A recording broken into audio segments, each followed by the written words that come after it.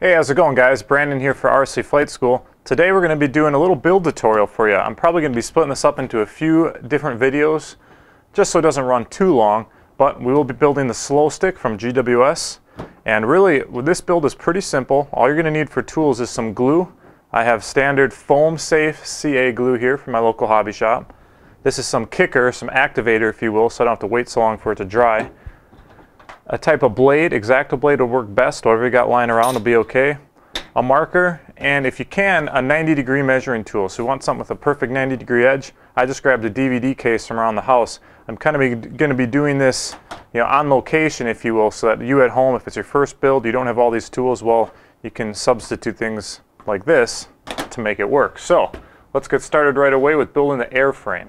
Alright guys, so here I have the tail pieces laid out in front of me, the horizontal stabilizer and the vertical, or elevator rudder if you will. The first step that they recommend you do is to hinge the elevator and rudder and to cut out the relief for the bottom. So let me show you what they mean by that. You can see I've already applied the tape, the hinge tape that's applied. Cut it off evenly on both ends. And then if you flip it over, you notice this cut line here. What I had to do was cut an angle in there so that the elevator is allowed to go down, just like so. So you can see that gap I had to cut in there. So I did this one already. I'll set that aside. I could show you how to do it on this one. First thing we're going to want to do is put our hinge tape across it. So that's supplied on these decal sheets here.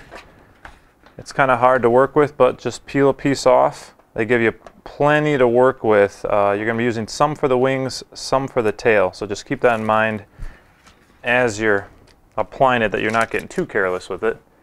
So it's pretty simple. Just take it, lay it down straight over the top, like so. Work it in a little bit so it doesn't come off too easily. Just like that. And then we'll cut off the extra tape. We don't want to leave this hanging over the edge, otherwise it'll get peeled away over time.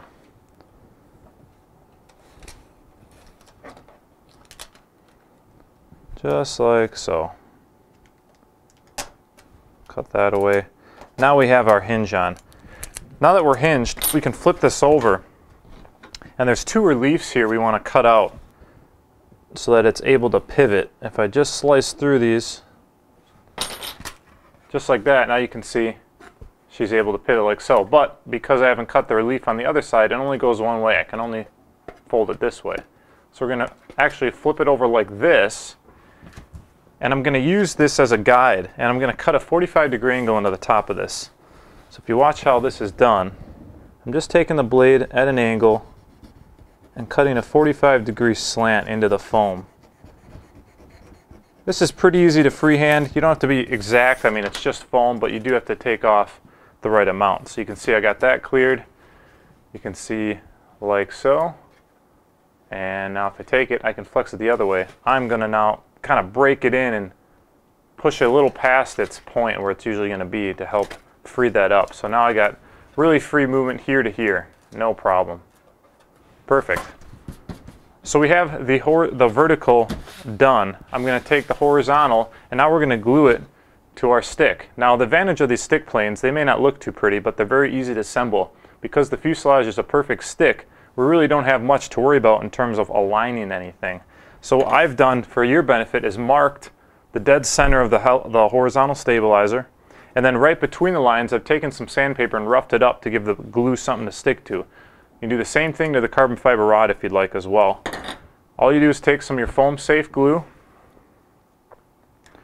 run a line, doesn't take much, down there like so. Grab our fuselage. Again, that's just a stick. I'm going to lay it on there, and now we're going to have to make sure that it's sitting at a perfect 90. And again, that's where a tool like this, the DVD case, comes in. I'm just going to align this up to it, set it up against this side and then this side, and make sure that I'm at a perfect 90-degree angle. And that looks pretty good. Once you're happy with the angle you got this at and the positioning, if you bought the kicker, a quick spray, and that will set up real quick within a few seconds. Blowing on it will help accelerate that. help work it into the glue joint. And there you have it. Now we have our horizontal stabilizer glued to our fuselage, or a stick, whatever you want to call it. Now it's time for the vertical stab. Now you do want to pay attention to which side you're putting this on. I'm putting it on this side because I know that my elevator push rod has to run along here. There's a little cutout for it, there's a little slot, so I'm going to put the rudder on this side of things. And we're going to line the rudder to the very end of the stick, like so. So again, if you want, you can rough this up. I'm going to rough it up with my blade here to give the glue something to stick to.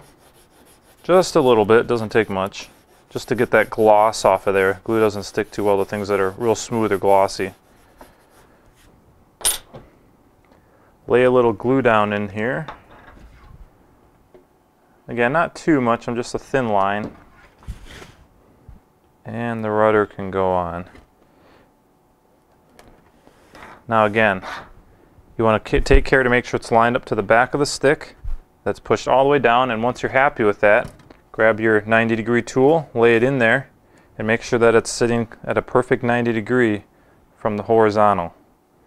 So now I know that this angle here to here is at a perfect 90. Once you're happy with that, again, just give it a quick spray with the accelerator.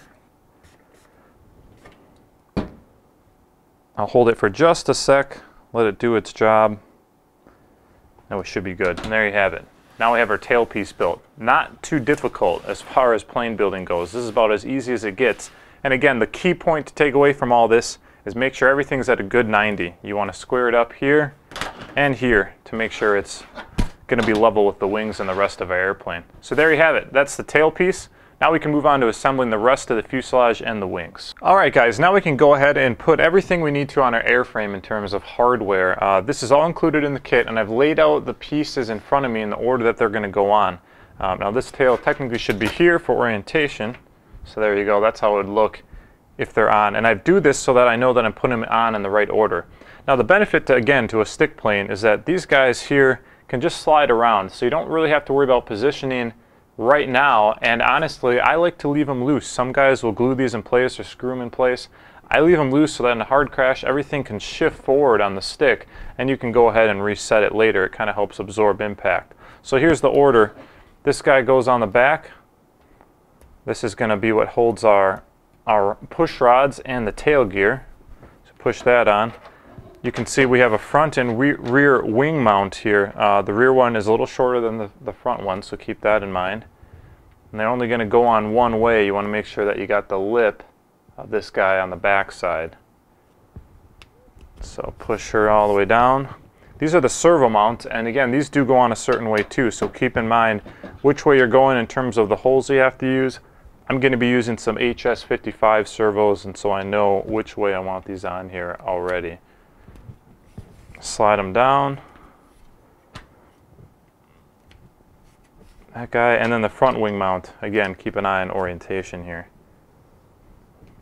So there we have it mocked up, and again, these will be shifted around quite a bit, but you kind of get an idea of how it's all going to lay out. Our servos will mount in between these two, the wing will sit onto these, push rods will go through this guy, and the landing gear attaches to the front wing mount and this guy back here. So I'm going to leave it like that for now. This is the landing gear I've already assembled ahead of time.